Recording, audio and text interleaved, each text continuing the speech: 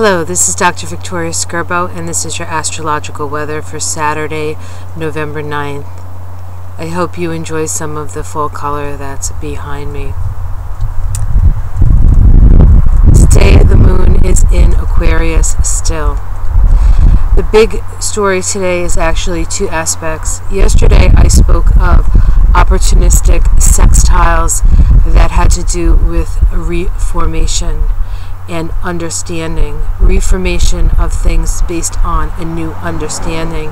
And today we have one of those sextiles between Mars and Saturn. Mars is in Virgo right now, and Virgo is about step-by-step practical application, and Saturn is in Scorpio. And Saturn in Scorpio is many things, but one of the things it is shared resources. So we actually have an opportunity today to reform the way we act and the actions we take around shared resources. So this is an opportunity to reset the way that we spend our money, spend our energy, spend our emotional riches. Sorry, it's busy on Main Street today. There's also a trine between Mercury in Scorpio and Neptune in Pisces.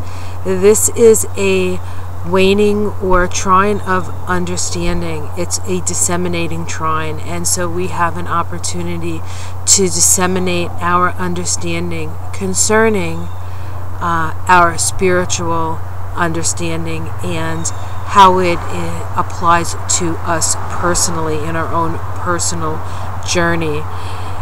Mercury is still retrograde at this time, and so we are in a deeply internal place, and it's in Scorpio, which makes it deeply internal anyway, so it's like a double deep internal place. And so we have an opportunity not only to come to an understanding, but we have an opportunity to heal some of the wounds that have been uncovered through our journey through Mercury in Scorpio.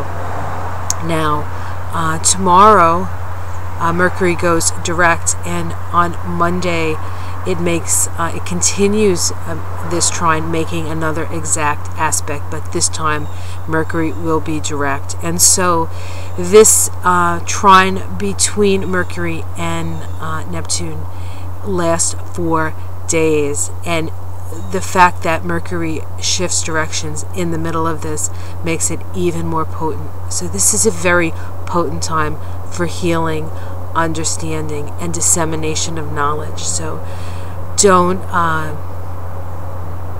take advantage of this energy. We don't always get something. We don't always get a gift this blessed.